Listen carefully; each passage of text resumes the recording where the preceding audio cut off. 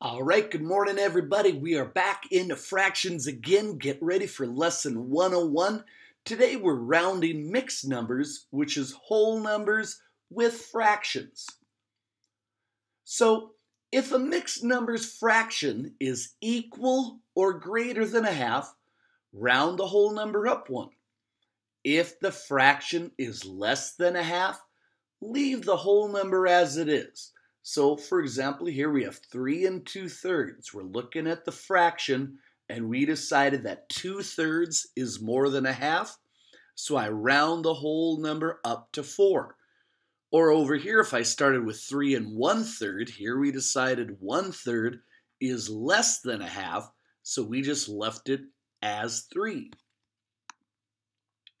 And just a bit of review here. How do you know if it's more than a half? Remember, first you have to think about what's half of the denominator. Here I have 5/12. The denominator is 12, so 1/2 of 12 is 6, right? And then you compare that to the numerator. I'm going to think half of 12 is 6. How does that compare to the numerator? Well, 5 is less than 6, so 5/12 is less than a half. So, to see if a fraction is more than a half, divide the denominator in half and compare it to the numerator. Let's start off right now. Half of 6 would be 3, right? Half of 3 would be 1 1/2. And half of 14 would be 7. So let's go and see how these guys all compare. If I'm going to compare 5 to half of the denominator, 5 is more than 3, right? So I can go and say that this is more than 1/2. Here we have the denominator of 3, and half of that was 1 1/2. How does that compare? 1 is less than 1/2, right?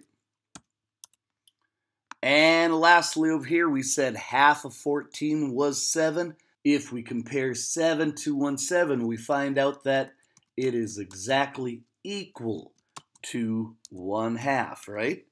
It's about that easy, and we've been going over this for a while. So let's use this to go and round some mixed numbers. So we have 5 3/6. Half of 6 is 3, right? Compare that to the numerator. 3 is equal to 3, equal to a half. And so if it's equal to or greater, we want to round up. So 5 3/6 or 5 1/2, we're going to round that guy up to 6. Round each mixed number to the nearest whole number. 4 3/8. Well, half of 8 is 4. Compare the numerator. This guy is less than a half, so I'm going to keep him rounded down as 4. 9 5/8. Half of 8 is 4. I compare that to the numerator. 5 is more than 4, so I'm going to round up to 10, right? Time for some story problems. Here we see JD had 6 2/5 feet of rope. Estimate the length of rope he had by rounding to the nearest whole number. Half of 5 is 2 1/2, so 2 is less than 2 1/2, so I'm just going to keep this rounded down to 6 feet of rope. Kyle estimated the area of this rectangle as 45 square inches. Did Kyle make a reasonable estimate? You only have 2 ways of answering this question, either yes or no. But we don't want to just guess right now. Let's take a look at what the rounding would be. Half of 8 is 4. 7's more than 4, so this is more than a half, so I'm going to think of this guy as 9 inches. 5 1/4, half of 4 is 2. 1 is less than a half, so I'm going to keep him rounded as 5. The estimated area would be length times the width, 9 times 5, and that would be 45 square inches, right? So, back to the question at hand. Did Kyle make a reasonable estimate? Why, yes, I think he did make a very reasonable estimate because 9 times 5 is 45. Estimate the perimeter of a rectangle that's 15 1/8 inches long and 10 3/4 inches wide. So let's go and do the length first. 15 1/8. That's definitely closest to 15, right? And now 10 3/4. Hopefully you know 3/4 is going to be more than a half, so the width rounds up to 11, right?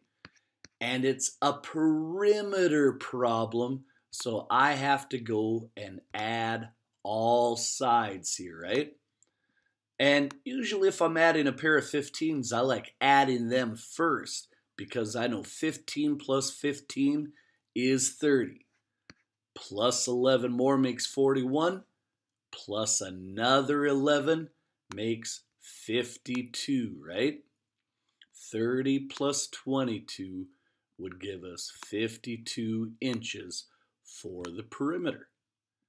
Here we have to estimate the product of 9 4/5 and 5 1/3. Well, 4/5 is more than a half. Hopefully you see that. So I'm going to think of this guy as 10.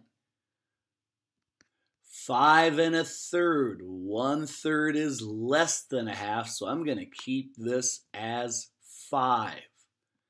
And product means the answer when you multiply, so the estimated product would be simply 50.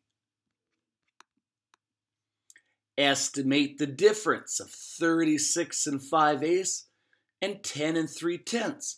Well, 5/8, hopefully you know by now, that's more than a half, so I'm going to round 36 5/8 up to 37.